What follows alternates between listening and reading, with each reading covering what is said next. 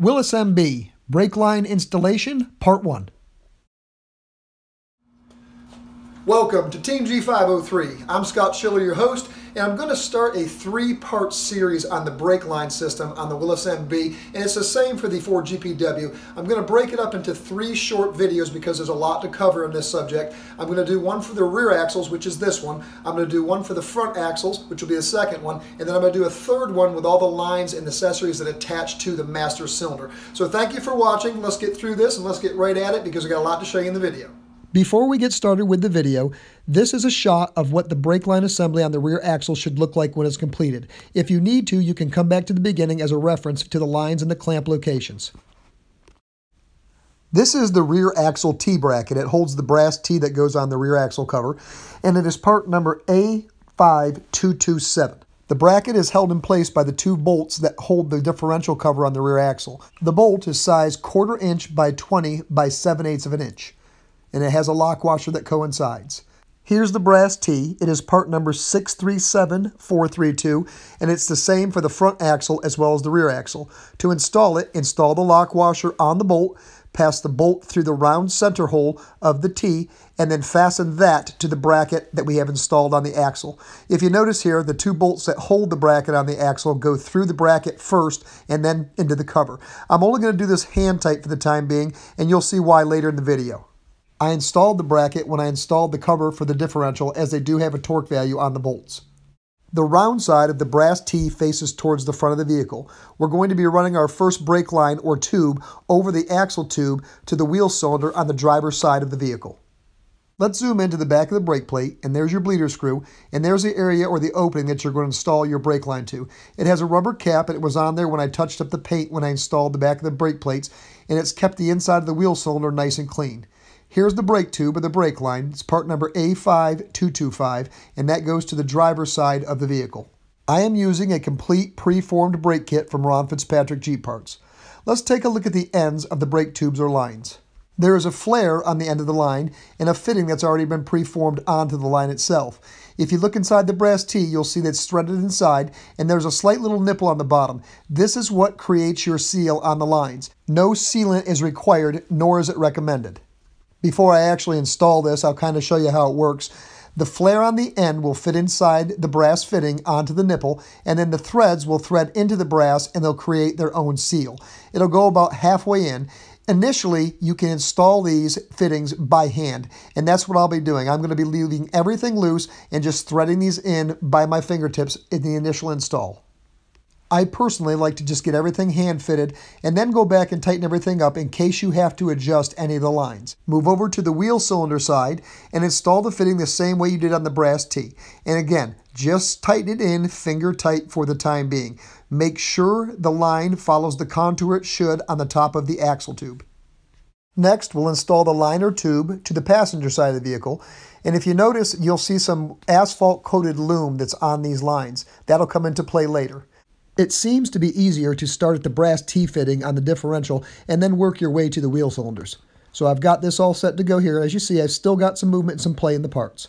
I'll move to the outside of the wheel cylinder, and this one's a little difficult to go in, and if you're going to have to bend these lines or tubes in any sort of way, try not to do them too hard, just a little slight pressure to move.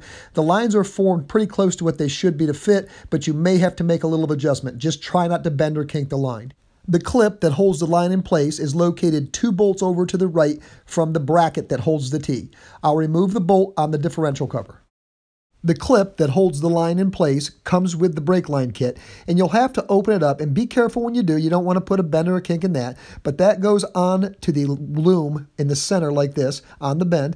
And what you'll have to do is you'll have to install this and pre-start it by your hand, and then you'll have to use some sort of tool to crimp it back to its proper location in order to get the bolt through it. I'll use a pair of slip joint pliers, and I'll just crimp the end very, very lightly. You don't want to squeeze tight here, just to get the bolt hole lined up on the clip so it lines up with the hole on the differential. Install the differential cover bolt through the clip with the lock washer, and then fasten that back to the threads on the differential housing itself.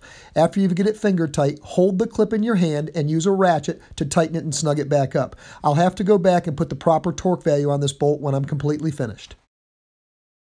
We'll go back to the brass T now with a wrench, and we'll fasten that bolt and tighten it securely to the bracket on the differential cover. Again, I like to start with the center T and work my way outside to the brake cylinders. Once you get this tight, you've still got a little play because you're going to have to make some adjustments in these lines. The idea is to keep the line off of any surfaces that it could rub on. We've got a clamp here that's got to go to the tube on the axle, so we want to make sure that we've got just enough room for that to be attached. Use a proper flare nut wrench on the fittings on the lines.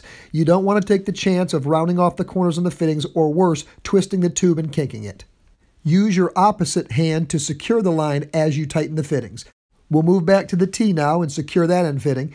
When you're tightening these, my rule of thumb is you run the fitting down until you feel it, what I will say, bottom out, and then try to get an 1/8 to 1/4 turn just to make a proper seal. Repeat the process on the opposite line. Let's take a look at the clamp that holds the brake line to the tube on the axle.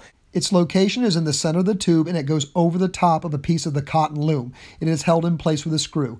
I want to show you something, however, because the reproduction clamps are not quite like the originals, but I think I've got a great solution. The reproduction clamps are the same design, however, the diameter of the clamp is a little too large. So what I'll do is I'll compare it against the original I took off the Jeep originally, and you see here there's no bend in that. But what I've done is I've taken a pair of needle nose pliers, and right across from where the screw is, I've made this little loop. This loop will actually act as a standoff, and in my opinion is a little bit better than actually clamping it to the tube. Now, if you're after a correct Jeep, how it would have came from the factory, you'll have to locate or find or use your original clamps, as this one is. Here's how I installed the clamp on the tube. I've got the screw facing towards the front of the Jeep and the tongue of the clamp facing upwards. On the back side here, you can see my little modified standoff, how it keeps the line away from the tube of the axle, and I've got it centered on the asphalt loom. This is going to work out just perfectly, I believe, in my case. The last part we need to install on the rear line assembly is the 15-inch flex hose, which is part number 637424. It goes to the brass T on the front side. Be sure to install the copper crush washer onto the male portion of the flex hose as shown here. Once you've got that crush washer in, you can go ahead and thread it on to the brass T at the round opening on the end.